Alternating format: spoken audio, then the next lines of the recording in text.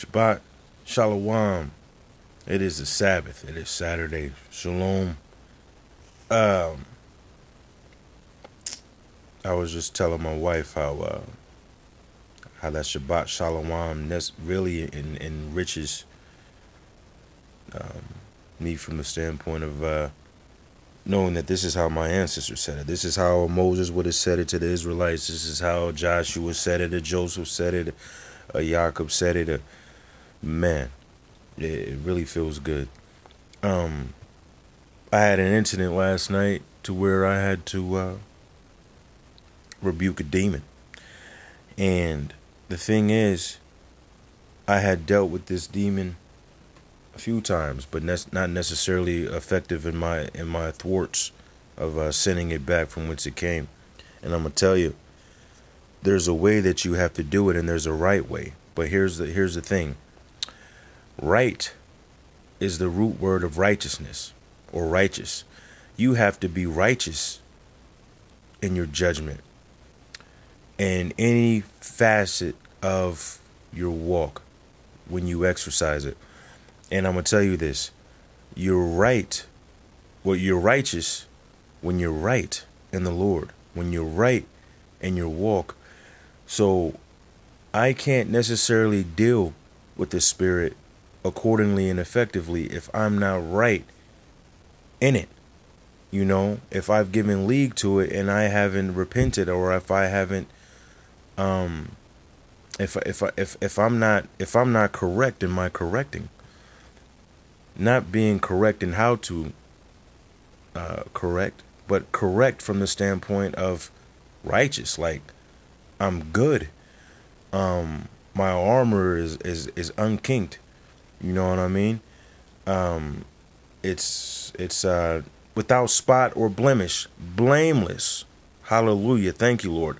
Blameless and without spot or blemish. I can't be blameless when I'm correcting, or when I'm ejecting, or casting and loosening, binding and loosening.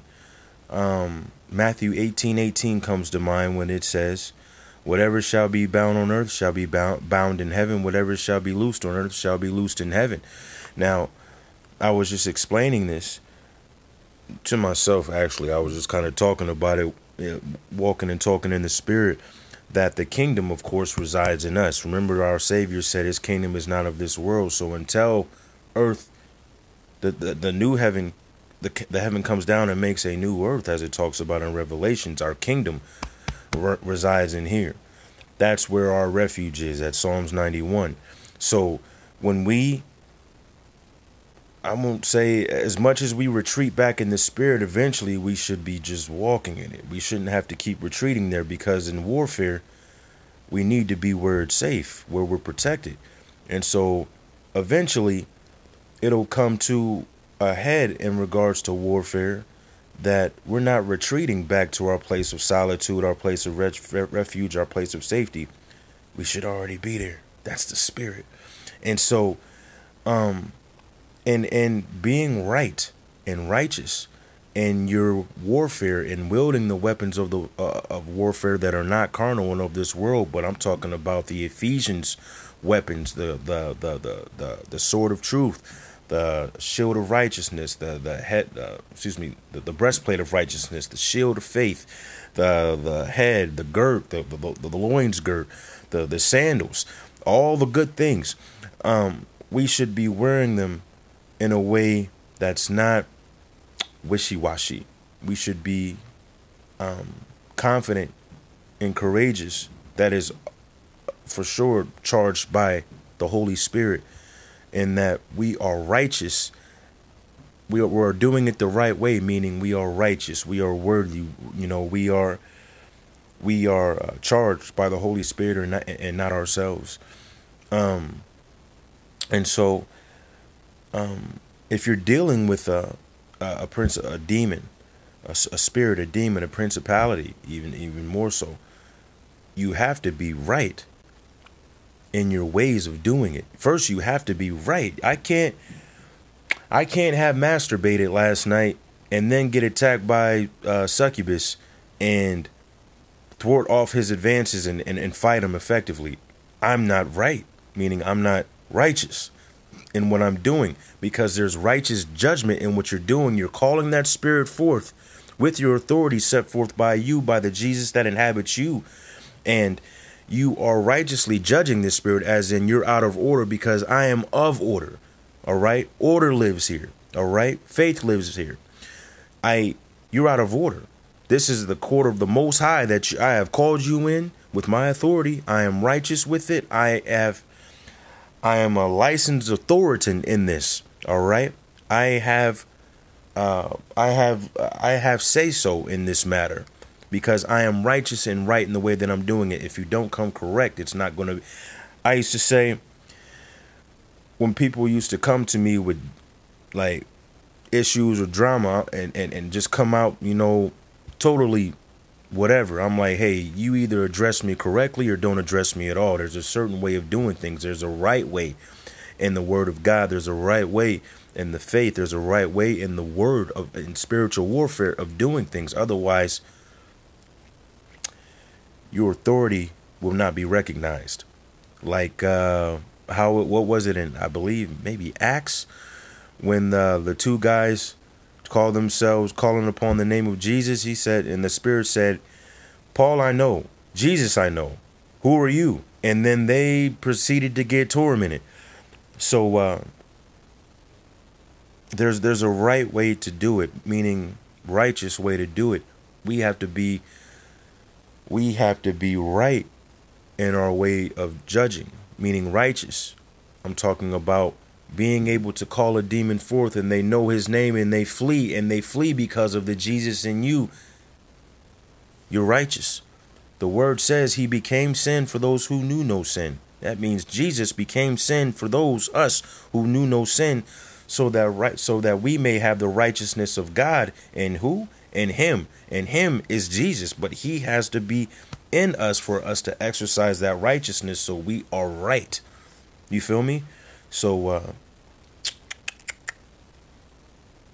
I think that's all I'm supposed to say. Thank you, Holy Spirit, for guiding my tongue. Wait, there's nothing else. So you all have a blessed Sabbath. I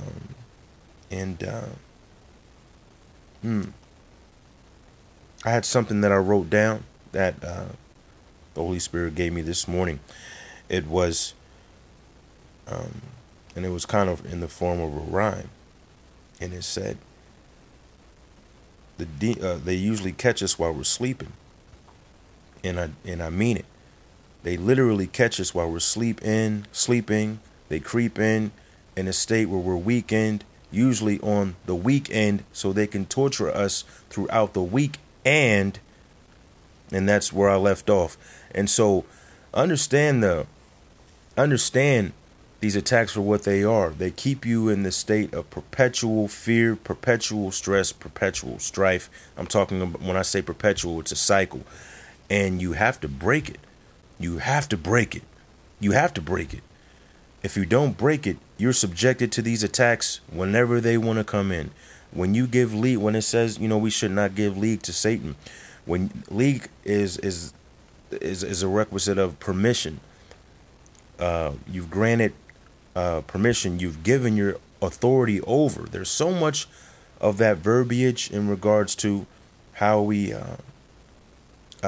don't recognize our authority, to where, there are two instances. I know one for sure, but there's another one, the instance of where we gave ourselves over. Yeah, there it is. It's gave ourselves over to our own.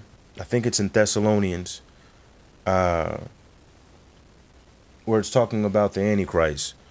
We gave ourselves over. We also give ourselves over to a reprobate mind. The enemy doesn't take unless we give. It's a handshake. All right.